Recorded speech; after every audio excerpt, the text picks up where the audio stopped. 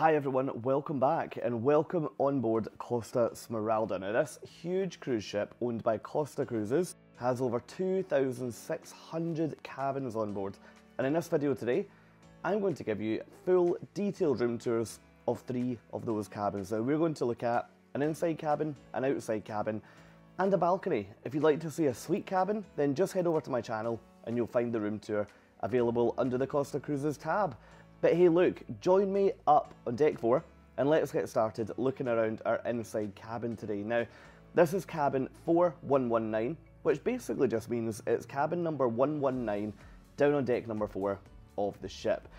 Now, to be honest, what I found with this cabin is that it felt much bigger than it actually was, purely due to the colour palette used. It's so light, it's so airy, and it's also really bright in here. There's a lot of lighting, which I think personally is really good.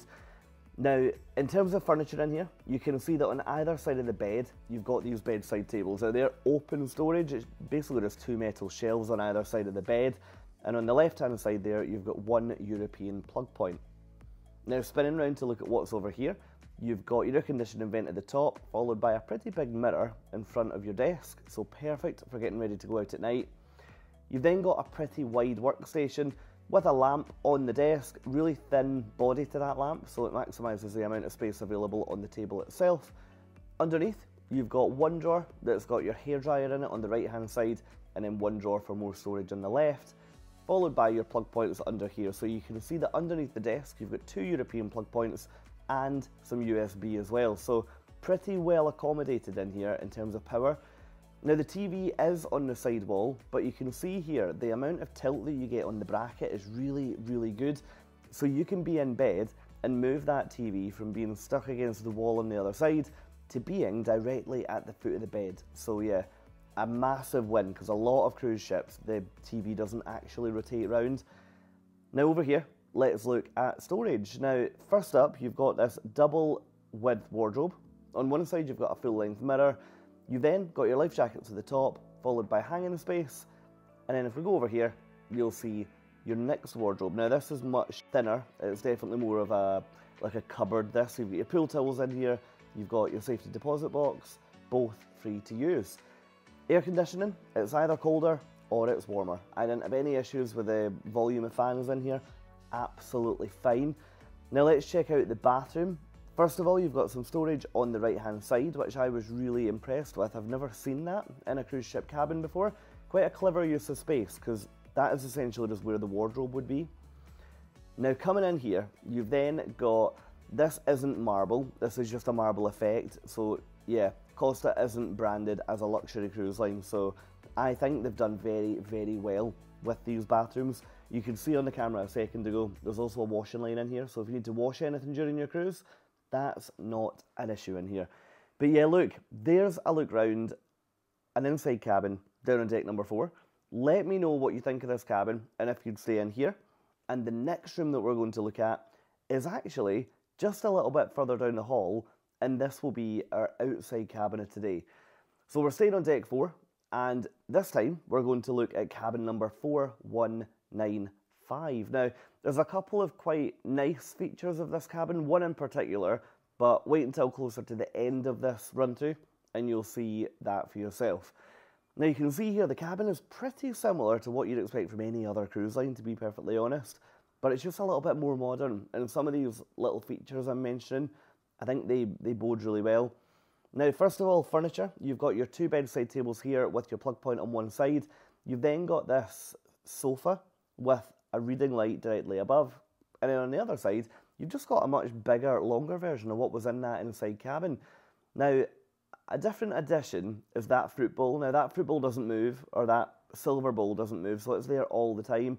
Personally, I just use that for storing wires and whatnot when I was on the ship, so yeah, not sure what the official use should be, but if you're looking for a wire bowl, then yeah, you're in luck.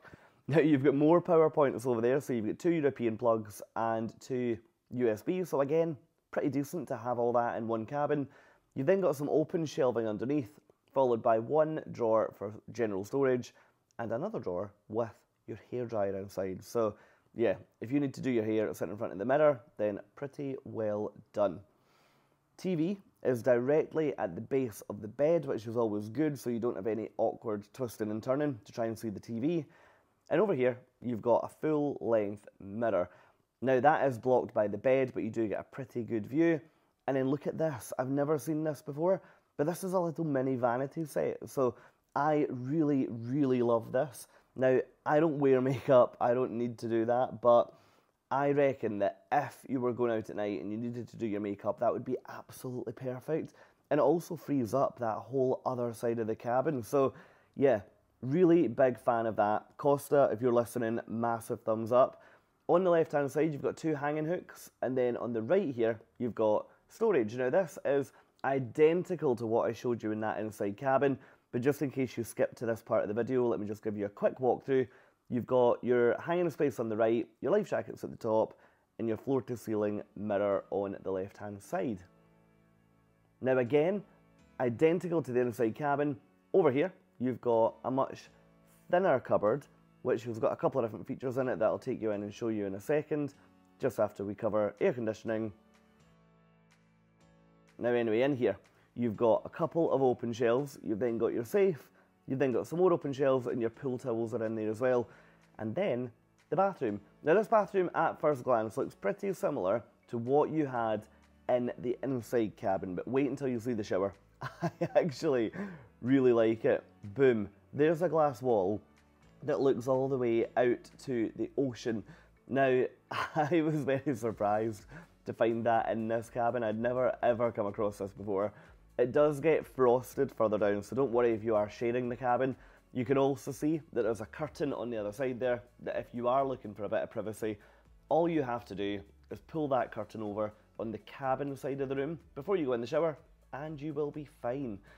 Anyway, let's look at another nifty little feature in this cabin. Now, behind this curtain, you have your window. Now, we were docked at the time, so unfortunately I don't have an ocean view for you there. But look at this little window seat. I love this. I love the thought of it. And I love the idea that in a standard outside cabin, you've got such a good amount of options here. Like, you can either sit on the sofa, you can use the bed, you've got a chair, you've got a window seat. Really good. Let me know in the comments, what do you think? And let's move into our third cabin of the video. Now, we're climbing a few flights of stairs. We're going up to deck number 9 to look at cabin 9005. Now, this cabin is a little bit different to a standard balcony, but if you'd like to see a standard balcony, then head over to my other videos and you'll see them on there. Now, in terms of why this is different, the cabin is identical to a standard balcony. It's just the actual outside space itself that's a little different due to the location on the ship. But I do really like this. Wait until you see it. Anyway, you can see here, pretty similar to what we've seen in the other cabins. On the right hand side here, you've got your sofa, you've got your little reading light, which you just toggled on and off using the switch underneath here. On the other side, directly opposite the sofa, you've then got your workstation. So you've got your mirror, you've got your desk, you've got the same lamp that you've got in all the other cabins, and then you've got your storage underneath, which consists of a couple of open shelves and some drawers. Let me take you inside. Now, the first drawer has got your hairdryer inside, as you'll know from the other cabins, and the drawer on the left is empty. So you can use that to put whatever you need to in there.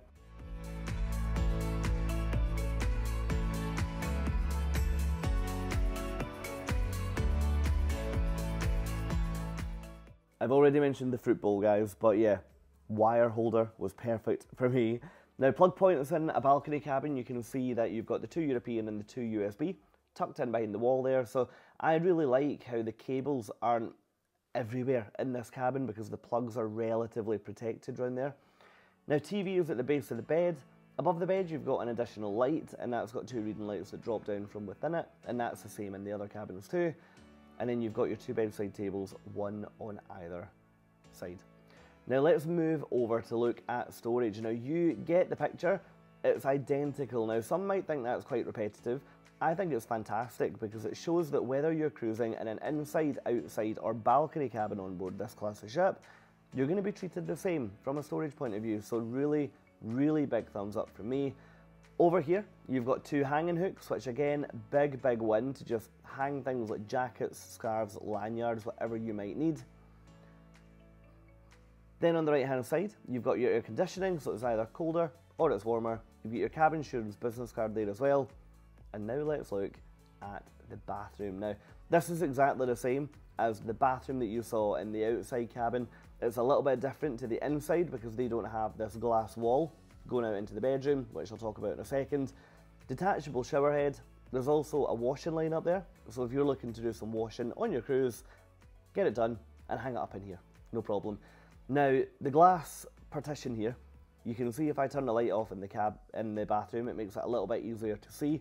But as I go down, it does fully frost. So don't worry about being seen by anyone else that you're sharing the cabin with.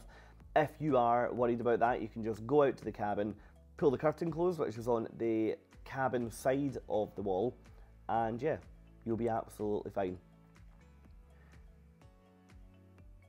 But look, I said earlier in this video that the balcony is a little bit different in this cabin. So yeah, let me take you out there and show you what this looks like. I actually haven't ever seen a balcony firsthand in this location, so I'm intrigued to know what you guys think. Now first up, the door opens outwards rather than a sliding door. And look at this. So you've then got a wind protector, which I think that says it all, directly as you go out. And then you've got this massive balcony. But look, you're right at the very, very front of the ship. So this cabin would be more susceptible to movement than other cabins. So just always be mindful of that when you do book, that the cabins right at the very front of the ship and right at the very back of the ship do tend to experience a little bit more movement than those in the middle. So yeah, definitely worth bearing in mind. But a beautiful cabin nonetheless. It's worth mentioning the little silver box on the right hand side there is your ashtray, because you actually can smoke on your Costa Cruises balcony. So that's it. There's your inside cabin, your outside cabin, and also your forward-facing balcony cabin on board Costa Smeralda, which is one of the huge cruise ships from Costa Cruises. But what I want to know from you guys today is, would you stay in any one of these cabins? Do you have a favourite? If so, let me know down in the comments. And hopefully you've enjoyed this video. If you have, give it a thumbs up. Join me for more ships, click subscribe, and I'll see you in my next video.